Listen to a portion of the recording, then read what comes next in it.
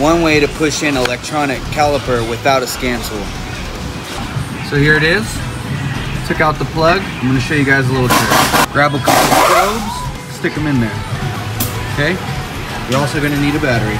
Make sure you got your caliper presser handy, because if you end up going the wrong way, you're going to blow this caliper out. Apply a little bit of pressure. Get your power probe. Connect to one of the sides. Let's try it. To that side. Send power to it and press in the piston.